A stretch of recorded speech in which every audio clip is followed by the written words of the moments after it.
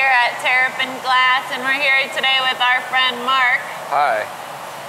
Mark's up visiting from Granby, Connecticut to make some glass here at GroovyGlass Blowing Studio in Jaffrey, New Hampshire. And we're going to start it off by making what's called a crackle cup, and you'll see how it's made. It's an interesting pattern, and hopefully you guys enjoy it.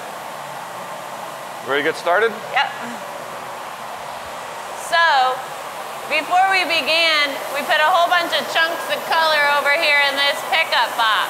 So they're chunks of solid colored glass, and they've been soaking at about 950 degrees for about an hour now.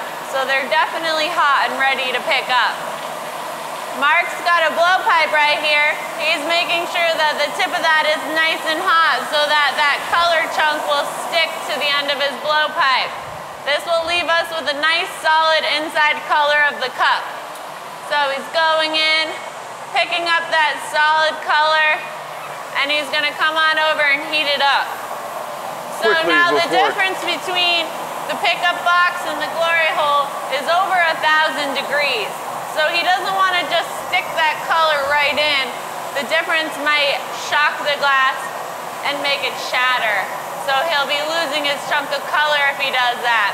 So notice he's just hanging out right by the door of the glory hole, letting the color warm up before he starts sticking it in all the way and gets it nice and hot. So he's just looking to heat that all up, get it a nice even temperature inside and out, and then he's going to use this table right here, the marver, to give it a nice even shape. He wants to make sure that it's all connected onto the rod nicely, it's nice and smooth, and he might even make it slightly Actually, I'm going to do it with the jacks. Oh, he's going to do it at the bench with the jacks. So there are many different ways to get the same effect with glass blowing. You can see he's using the back of the jacks as a flat surface, very much like the marver to shape it. The benefit of doing it this way is he's sitting right there and he can really just see what he's doing. So he's sitting at that bench and you can see his left hand's constantly rolling. He's spinning it to make it nice and round and even. So it's however many times he passes over those jacks will shape that rather than trying to shove and force it. He lost his heat, so he's going to go and reheat that up in the glory hole, and then he can sit down and shape it a little more.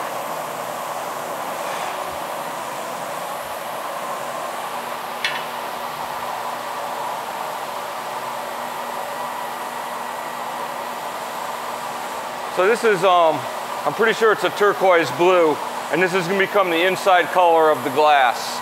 And if things go right, the blue will show through the cracks in the white, so the outside will be two colors.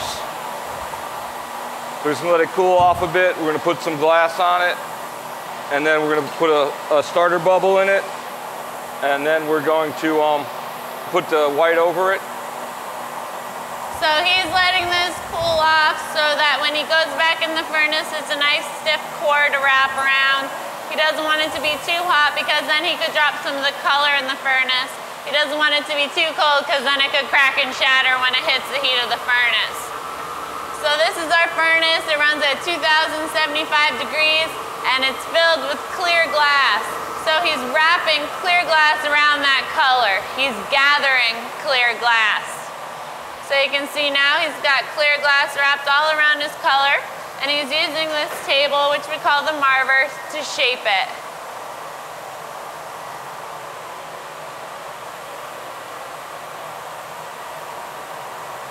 And we're going to heat this up one more time and put the starter bubble in it.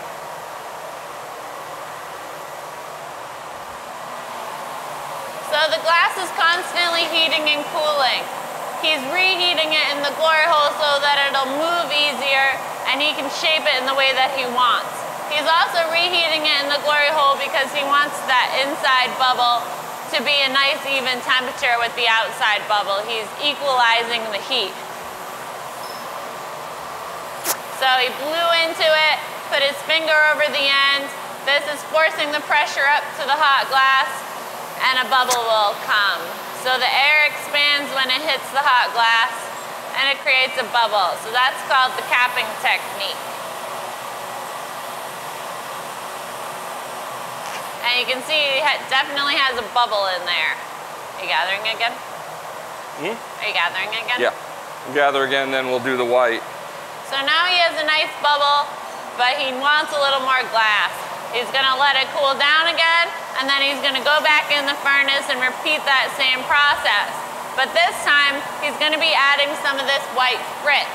So this is crushed up chunks of colored glass that's really finely ground, and it's enamel white color, right? So he's gonna take that clear glass from the furnace and roll in the white, and that will make his outside layer white.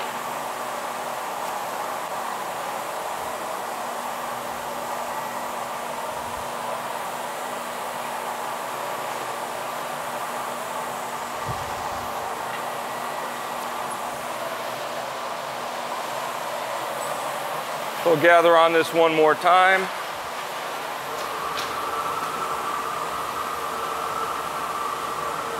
So once more he's gathering out of the furnace, encasing that whole bubble with clear glass.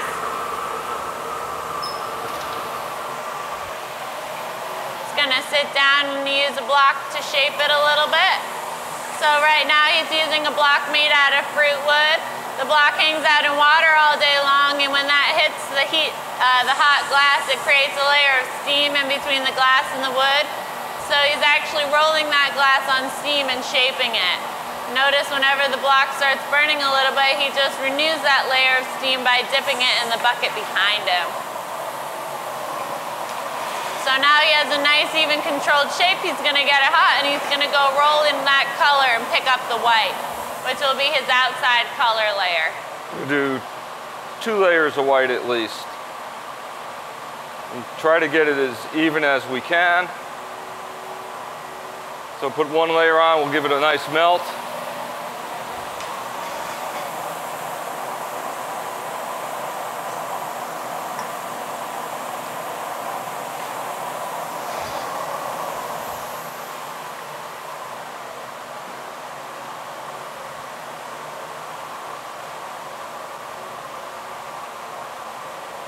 So when the glass is hot, it just sticks right to that color, and then he goes and heats it in so that it's all one, it's all together.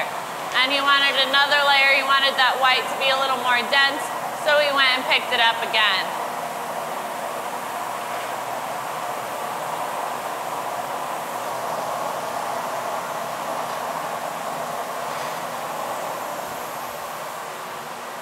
Now he's just gonna work on his shape a little more. So you don't ever want to blow into a massive glass that's all crooked and wonky, because then you're going to have a wonky bubble. And yes, I think that might be a technical glass blowing term, wonky. Definitely. So we want to get a good setup, the right shape before we start inflating it, make things easier. If it starts evenly, it goes well. If it starts with an uneven bubble, you're fighting it the whole way to finish the piece. So a crooked bubble usually means it's going to be a crooked cup.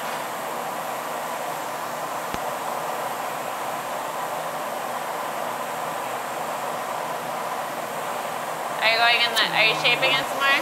What? I'm going to blow it up a bit and then... Okay. So notice he's spending a little bit extra time cooling down the tip of that bubble. So the tip of that bubble is going to be the bottom of the cup, and he wants that to be the thickest part of the piece. You don't want a really thin bottom of your cup or it's very likely to break. So he's sucking all the heat out of the tip and then blowing into the bubble. The air is going to go to the sides because it's the path of least resistance, and this tip is going to stay thicker. One more time. So it's very important just to have a nice even setup, nicely blown out before we dunk it in water and get the crackle going.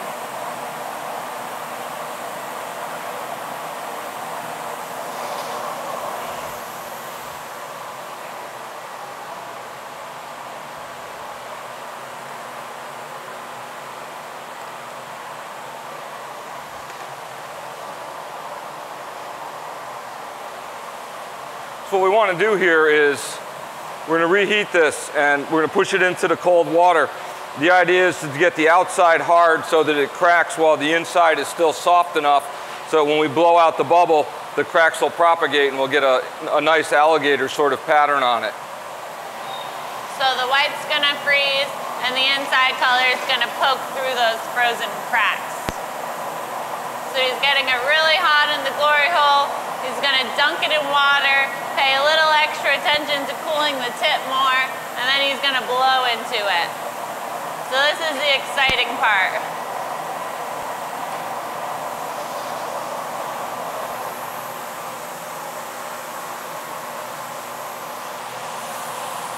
And he froze that layer. Now he's blowing that color through. And we got a little bit. We'll do it again. Sometimes it takes a couple tries to get it.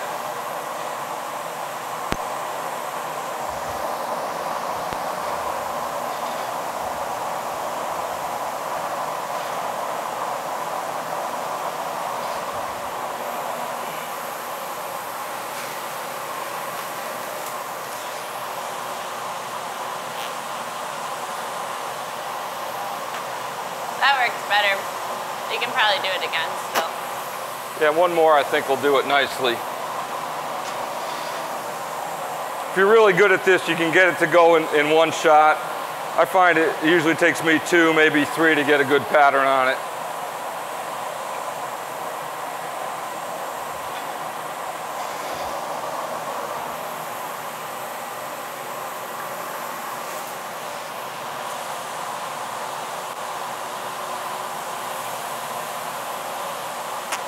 That's looking pretty good. So now we're going to switch over to a hose and start making a cup. So there are multiple ways to get air into your piece. Mark's preference is to use a blow hose, so he has absolute control of how much air is coming in and out. Some people do it themselves by switching back and forth between blowing into the hose and shaping, or blowing into the blowpipe and shaping it. And other people like to have some person sitting at the end of their bench, and the gaffer, which would be Mark, the person whose piece it is, tells them blow harder, blow softer, stop blowing. So Mark's doing this all on his own right now, which is incredible multitasking. He's blowing into the end of his blowpipe with the blow hose while he's completely rolling all the time, and he's shaping his piece. Right now he's using a tool called the jacks to cut the neckline.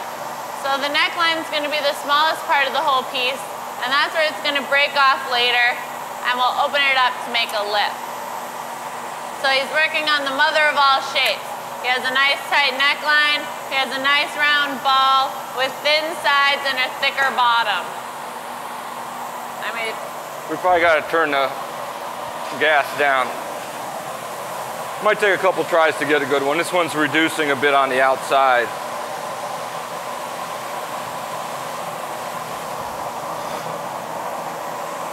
Now we're going to stretch. He's using gravity right now to stretch that out, and it'll start becoming more like a cup.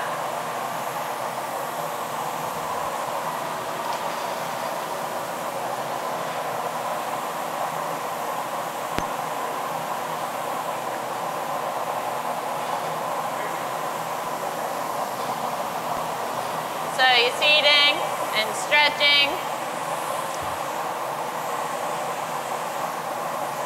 And we no longer have a ball. So now he's blowing into it, cooling the sides, rounding the sides, and I'm right here with the paddle, ready to flatten his bottom whenever he's ready. So what a color got strange there. Teamwork right here at its best.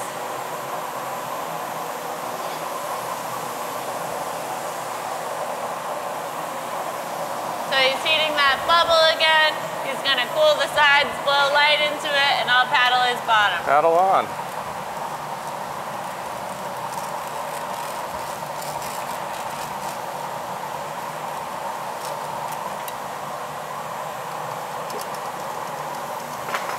Want to run a bit?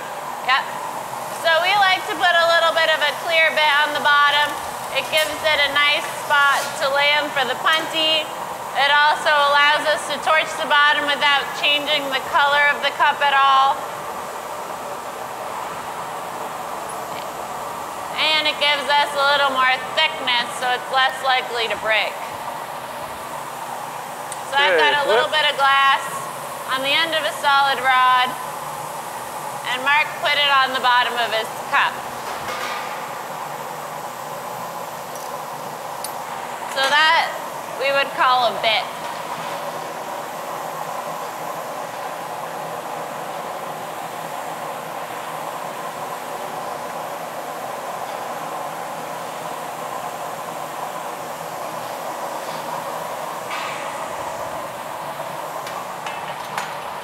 Okay, paddle.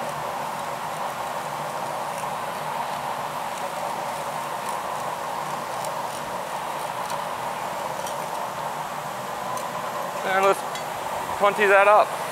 So Mark's finished with working on the bottom of his cup. I'm getting him a solid rod with a little bit of glass on it, and I'm gonna shape it. So this is called a punty. For most hand-blown glass objects, you need a punty. Sometimes you can find a punty mark on the bottom of the pieces. Sometimes they're ground away or melted away with the torch. So I'm creating a punty right here. Mark likes a nice little pointy punty. And Mark's gonna keep his cup nice and warm while I get this ready. And then we'll bring it over and plop it on the bottom.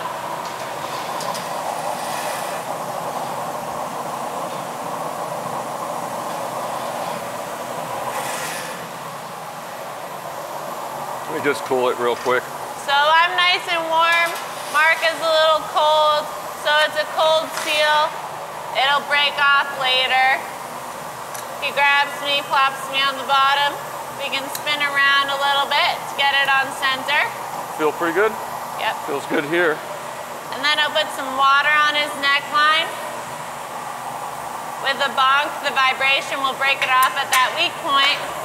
And now he's off the blowpipe and onto my solid rod, and this will allow him to open up the cup.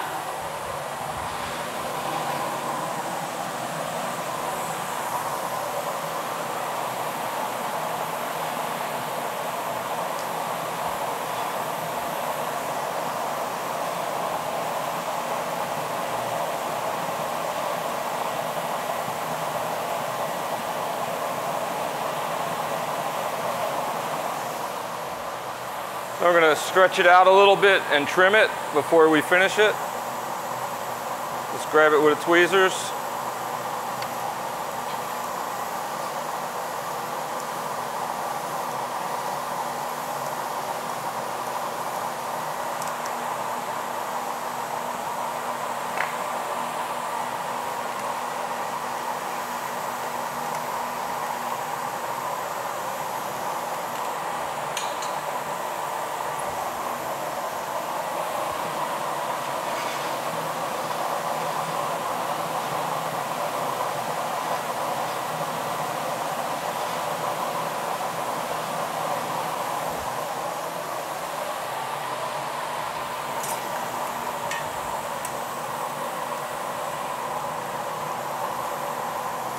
Trim the end now. Try to keep it as nice and even. It may have to be retrimmed again. You can trim it again, Dom. Yeah. Are you putting a lip wrap on it now? What? No. Let's get there and see. That didn't trim very well at all, so it needs to be redone. So he's using a tool called the straight shears to cut off any of that yucky stuff that might be on the lip. So he pulled it, thinned it out, now he's trimming it all off. No lip wrap. So now he's going to heat it up and start opening and shaping it.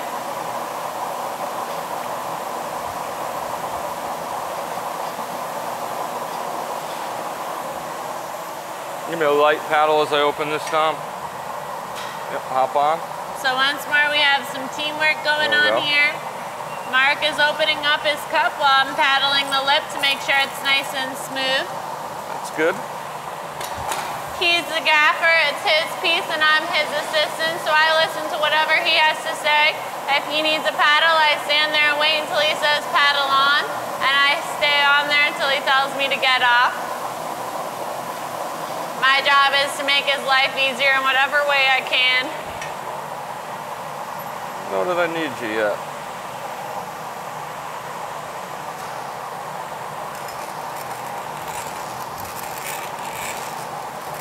One more good heat and we'll be finished. Not quite the shape we were going for, but you can see what the crackle pattern looks like. It takes a long time and a lot of practice to think of something in your head and come out exactly the way you want it right away. I've been working for about 4 years. I think Mark's at 5. So compared to the master glass blowers with years under their belt, we've still got a long way to go before we make anything that's considered perfect in any way. It takes a lifetime to get really good. I think we're ready to box this one. Let's do another. So when he's finished with his piece, he gives it a flash, uses a tool called the tweezers to put a little bit of water on his punty, and we're gonna drop it over here in this drop box.